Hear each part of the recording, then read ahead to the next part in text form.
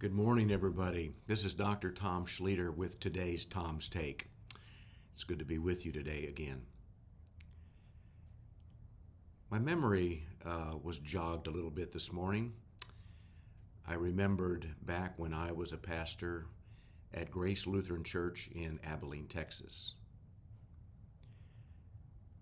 Yes, just picture me. I had beautiful robes on. I was a Lutheran pastor, but filled with God's Spirit.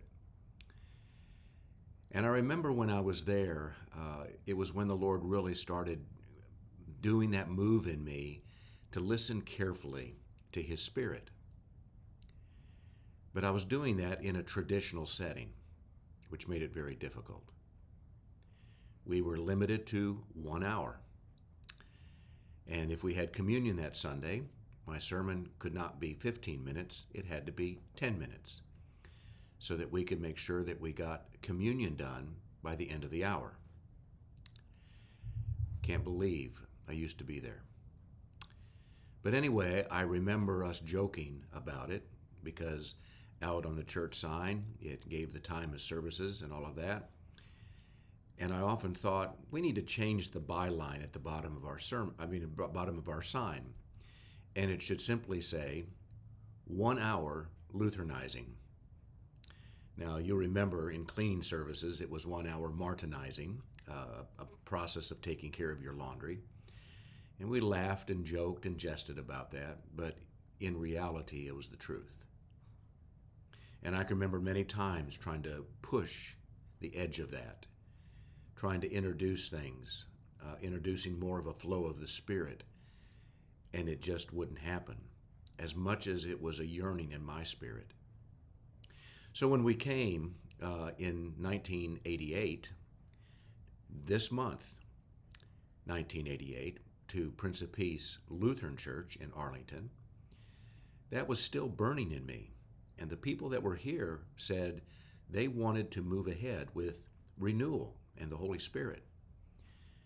I'm not going to give all that history, but prior to that, the church here had been up to around 400 people attending regularly on Sundays. But through a period of horrible rebellion and division and strife in the church, it had dwindled down to nothing. And it was really surprising that the church building still remained in the possession of these 12 to 20 people that were now in the church. So we just started, and we said, well, we're going to let the Holy Spirit move. And we really did that on Friday evenings when we just had a wonderful worship service and a time of prayer and a message that I would give. But on Sunday mornings, well, it was still just let's do it for 1 hour.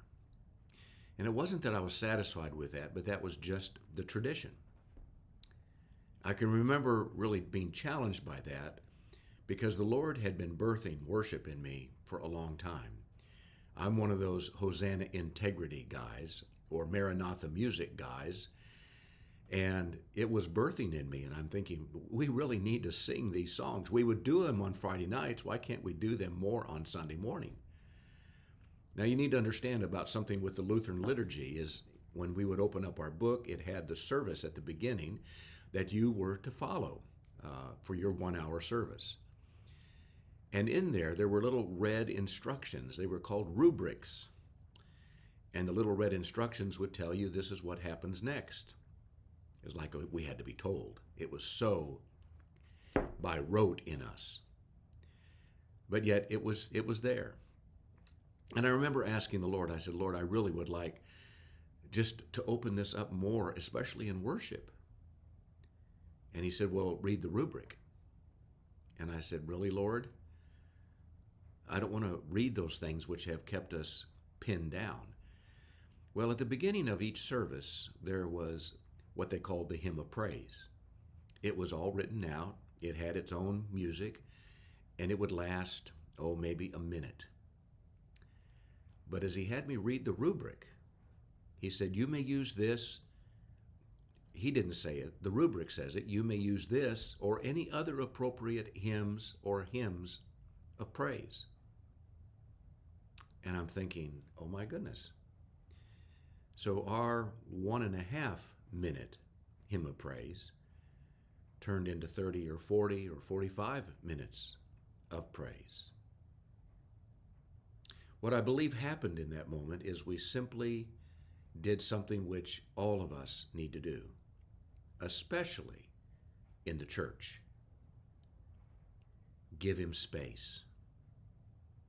Give space to the Holy Spirit to move as he desires to move.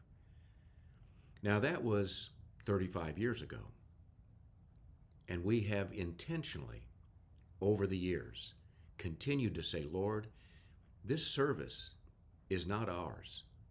It's yours. We are simply here to give you glory, to give you honor, and to receive revelation and direction for what you need us to be as your representatives on earth. Now, it took us a long time to get there and to stay there, but it's essential to be there. A lot of people say, well, we need to follow a pattern of order that we need to do. And I said, well, there is always order, but it's order that is designed by God, not by us. The people are always amazed that come and worship here at our small congregation because they've never seen such a awareness of giving freedom to the people that are attending. Not just me at the front of the church, not just me. We don't have a stage, but it's not a platform. It's an opportunity for literally the grassroots people of the kingdom of God, the ecclesia, to release revelation, to be used, to pray over, to speak healing over people. We do that quite often as the Spirit leads in the midst of our worship service, in the midst of our time together. And let me tell you really quickly here, it's not about time, because we've seen that manifest in some of our prayer rooms. Where I'm sitting right now, it's the war room. Here in about an hour and a half, we'll have about 20 people from like 6 congregations and some online that will gather here together for prayer for an hour.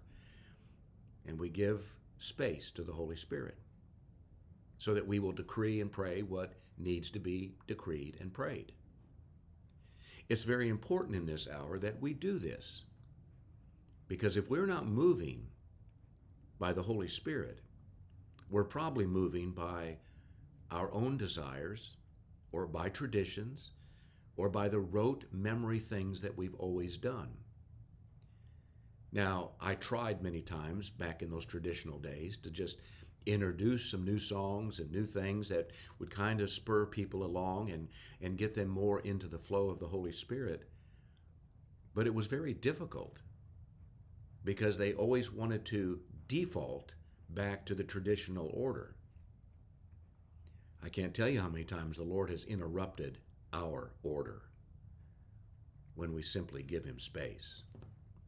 This phrase was coming to me yesterday as I was listening to Dutch Sheets Give Him 15, and he was quoting from an article that Larry Sparks had written. I know Larry, he's a marvelous prophet of God. And he gave 3 indicators that need to be a part of the church. I'm only going to deal with one. Let me just quote this one paragraph from Larry.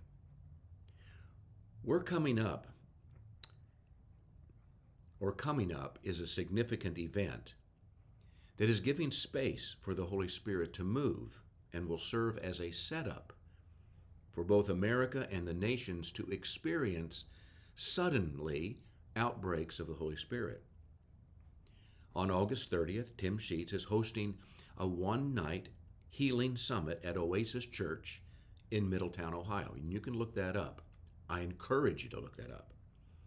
I've had a strong sense of expectation that the Lord is going to use this night as a forerunner gathering and have been praying almost daily for it. It's a pioneering meeting meant to break something open and, like a domino effect, spiritually shift the nations.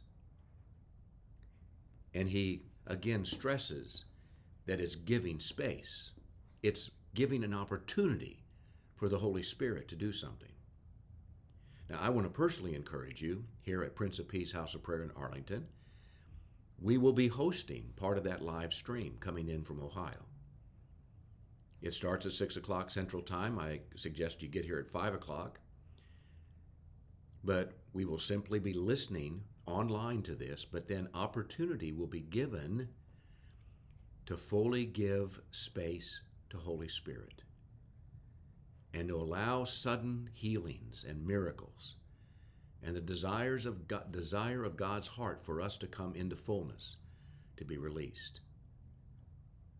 Now, whether you're coming to a Healing Summit live stream, matter of fact, Kay and I will actually be on site in Ohio, while my congregation will be live streaming it here. But whether we're talking about a Healing Summit or whether we're talking about a Sunday morning service, and I know if you're not the pastor, you don't really have control over this, but if you are a pastor, I strongly encourage you, just give Holy Spirit space. Let him interrupt the meeting. I didn't finish a thought I mentioned earlier. It's not about time. As a lot of people said, well, if you're going to give the Holy Spirit time, then just expect then we have to be here for 6 hours or 7 hours or 8 hours. No, you don't. If the Holy Spirit moves, he can move quickly and powerfully, and it may just be, again, an hour-long service. But just lay everything else down. Give space to him in your own personal life. Give space to him as you go to work. Give space to him with your family. Give space to Holy Spirit. Because in doing so, you will experience the suddenlies of God. Give him space. Blessings to all of you today. I'll see you again tomorrow.